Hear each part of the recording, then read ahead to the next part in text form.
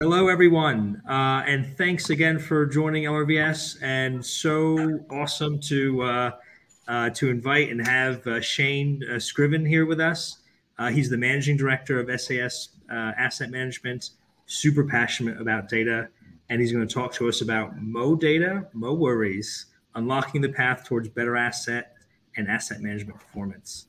Thanks, Shane. All yours. Hey, Josh. Thanks for having me. Hello, everybody, and welcome. Been really impressed with the quality of the presentation so far. So I've got pretty steep hill to come up, but let's see how we go. I hope you enjoy this. A bit more of a technical reliability presentation here today. So I'm really keen to get your questions. I'm going to hook through this. So if you have a question, please put it in there. I love talking about this stuff. So as Josh introduced, my name's Shane, and I'm the owner and managing director of SAS Asset Management, or SAS for short. And it really is a privilege to have this opportunity to share some of our work with you, whereby we've been able to help our clients better understand what that balance of risk, cost, and performance looks like for their assets in their operating context. A bit of an intro to our company at SAS. We're really passionate about creating a positive impact on the Australian community through responsible asset management. We go beyond practices by meticulously selecting clients and scopes of work that align with our core value. By focusing solely on projects that deliver a net positive impact to the broader community, we drive sustainable growth and social progress. With our expertise and commitment to this social responsibility, we empower the organisations we do work for to make a difference, while also achieving their own goals, their financial goals and performance goals. And we believe together that we can bring a brighter future for Australia. So a little bit more about our scope of work, to provide you with some additional context. New South Wales Health and SAS have been working with each other through each of their 6 critical asset classes within their portfolio. So the local health district of Illawarra Shoalhaven has a number of hospitals of different vintages. And we've been helping them with their critical assets as listed up there. And today we're going to explore how we utilised a disciplined approach in the analysis of their hospital bed fleet, and how we use this approach on all 6 of their critical asset classes. The disciplined approach, which we're going to explore further shortly, blends the dependability techniques and skills with the asset management context, and many of the steps that you'll see today are represented in a typical robust RAM engineering program. And seriously, if you'd asked me 10 years ago that I'd be applying the same approaches, tools and techniques that I've used on major infrastructure projects like Sydney Metro Trains Melbourne and Etihad Rail on simple hospital beds, I tell you we're dreaming. But the picture I want to paint for you here right now with this slide is the complete lack of technical data that was available to the team at Illawarra Shoalhaven. At this point, if you were to ask me, how do you eat this elephant, Shane? I'd simply have responded one bite at a time, but you'd have quickly come back to me and said, mate, where do we start? So moving on here, I'd like to introduce the Asset Dependability Assurance Framework. It's an approach that we've pioneered and we utilise for our clients, otherwise known as the ADAF. So the first step of the ADAF, right at the top there, is to use what we call the Asset Configuration Review. And this determines what systems are within the larger system. We define those interactions and interfaces of those systems to understand how it is all comprised, how it's configured, what's the major configuration state for any system engineers out there. In other words, it's an asset hierarchy on steroids. The second step through from the ADAF, the FAMICA, if you're a reliability engineer there, is to use the team's subject matter experts Recognizing from before that we had a complete lack of technical data, we use those SMEs to start to define and understand the risks of each of those subsystems and what they pose to the organisation.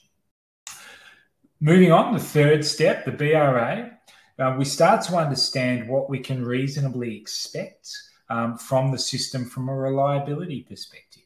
And this helps us prioritise effort moving forward. The fourth step, the NPD, is to develop a maintenance plan for each asset, each hospital bed in isolation. So from the previous slide, we had over 1,000 hospital beds in the fleet. We're going to create a maintenance strategy using reliability-centered maintenance technique for one single hospital bed in isolation. However, in the fifth step, the ACA, we're going to start to understand how that isolated maintenance plan performs across the fleet, recognising we've got multiple assets. You'll see there a little feedback loop between the ACA and the NPD, which represents the tailoring of maintenance plans once we run the ACA. The sixth step of the ADAF starts to understand the resource requirements of that tailored maintenance plan for the fleet, whilst the seventh step there, the MTS, starts to define what tasks are done by whom and under what procurement. Do we insource these tasks, or are we better to package it up and put it out to market and outsource it? Pay a little bit more, pay a higher premium, but de-risk ourselves a little bit. What does that look like? And finally, the last step in the approach, where all of this gets finally slammed together into a life cycle cost analysis to better understand the future funding requirements for the given risk, performance, and cost profiles. So that's pretty cool. Let's go into this a little bit further now. And like I said, I'm going to hook through this substantially. But look, if you've got a question, please jump in. So the ACR, or the Asset Configuration Review, was undertaken with subject matter experts. As you can see there, we worked out and identified that there were 4 main configuration types present within the broader fleet. We had the general hospital beds, the bariatric hospital beds, which is for patients with mobility issues. We had the birthing beds, and finally we had the ICU, intensive care unit / high dependency unit, HDU beds. And we can see a couple of the system breakdown structures flick through there for each of the beds. And we broke those systems down into subsystems and components and defined that. As I said before, it was an asset hierarchy. However, we also defined the interfaces and the functions associated with each of those subsystems. So we're able to generate a thorough understanding of what each type of hospital bed looks like and at which system and what its subsystems functionality needed to be. And finally, probably the most valuable step at this juncture for the team, we worked with each hospital team to identify the population of each configuration type per hospital. And I couldn't believe it, but this hadn't been done before. Certainly the asset management team did not fully understand what hospital beds were throughout their hospital. So it was a really powerful thing and pretty useful from day one for the team. So pretty cool stuff. So I'm going to skip forward now. I'm going to go through past the boring FMECA and get into the BRA, the baseline reliability assessment. And that really utilised the occurrence scores from that FMECA. And for those of you who are not across FMECA, the occurrence of failure, the probability of failure of each failure mode, we use that as well as the system breakdown structures from the asset configuration review. And we slammed all that together into a series of reliability block diagrams and produced a reliability model for each asset configuration type. And that model allowed us to assess and predict what the reliability performance of each asset type was expected to be for the next 1 year period. The analysis helped us understand, together with the complexity of the systems from those system breakdown structures and the anticipated probability or occurrence of failure from the FMECA. we could understand from this analysis which subsystems and systems were more probable to have a better performance than others across that 1 year period, recognizing that some subsystems and so on and so forth have redundancy in them. And when they fail, that it's not necessarily a service affecting failure. So we're able to model that and really prioritize which subsystems and systems were more important moving forward. Furthermore, we were able to use the BRA, and you can see up on the screen there for a simple one with the birthing beds there. Overall, we're expected a 73%, 74% probability of success in a 1 year period. So pretty cool stuff, and we're able to do all that. We've also got here a simple example for the ICU HDU beds. A little less reliability expected out of those, predominantly due to their operating context. They get beaten around a fair bit, as you would expect. So pretty cool stuff. So moving on into the next sort of step, we're talking about the maintenance plan development here and the ACA, the Availability Capability Assessment. And really what this takes is it takes that work that we developed as part of the BRA, remember I said the reliability models, and it applies a repairable systems approach, and it grabs that maintenance plan that was developed in isolation using reliability-centered maintenance, and it puts that on top of that on top of that reliability model to produce an availability model.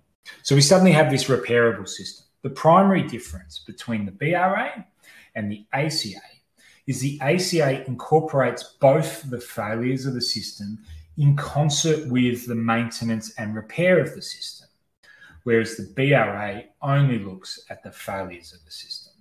So to undertake this analysis, the availability model was simulated 1,000 times on a per hospital, per configuration type basis. It's a lot of simulations, using Monte Carlo simulations, if you're across that. We and the New South Wales Health team defined within any hospital bed configuration type, that at any point in time, 90% of the beds should be available to be utilised at any point in time. So what we're saying there is the fleet utilisation target. We have a fleet of 100 beds. 90 of them at any point of time should be able to service a patient. So we call that the fleet utilisation target.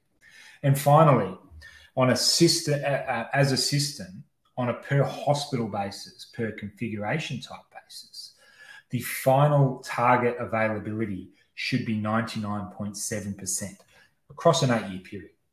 So what that means, to sort of sum all that up, is 99.7% of the time across an 8-year period, 90% of the beds should be available for utilisation. So flicking through here, you can see some of the results that were generated. I think up here we've got Shoalhaven Hospital.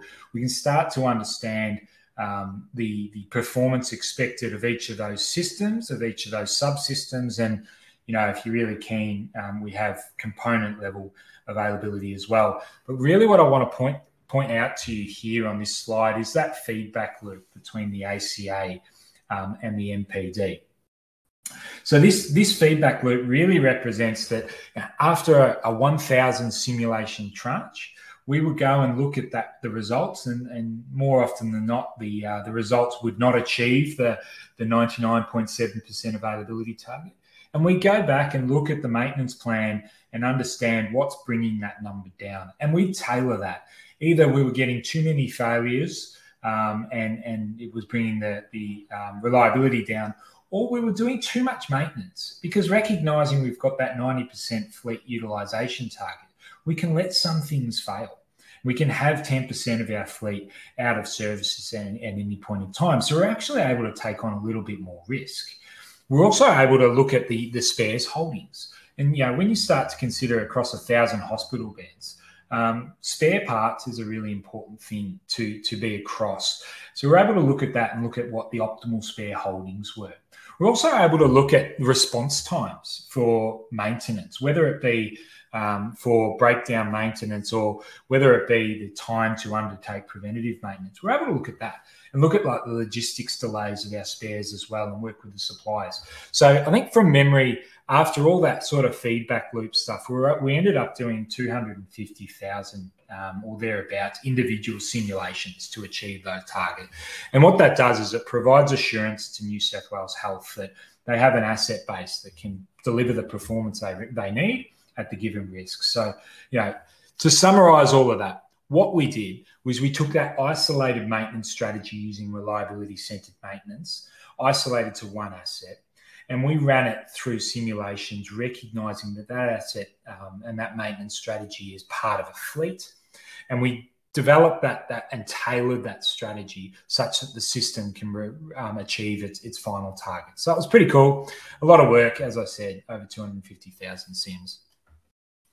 So finally here, all that, as I've hooked through this a little bit, but finally all that gets slammed in together as I introduced the ADAF into a life cycle cost assessment.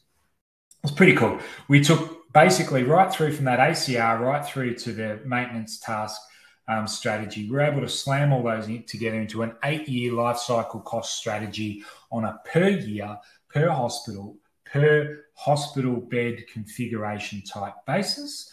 And really what that allows New South Wales Health, the Illawarra Shoalhaven Local Health District, what that enables for them is they can now go to New South Wales Treasury and say, we want to deliver this level of performance for our hospital beds, 99.7% availability across the 8-year period. And to do that, we require this funding. This is how we're going to spend that funding. It becomes a pretty powerful thing from an asset management perspective, but it also enables a trade-off. When New South Wales Treasury inevitably says, well, you can't have that funding envelope, I can give you 90% of that funding envelope, New South Wales Health, Illawarra Shoalhaven are able to go back and say, okay, well, if you give me 90%, well, this is the resultant availability that I'm going to give you. And that may be down at the 85%. So you can start to see the trade-off there. So it was really powerful. I'm really proud of the work that we're able to do, and really keen to explore any questions you have. I hope you've enjoyed it. Josh, have we got questions there that we'd like to explore?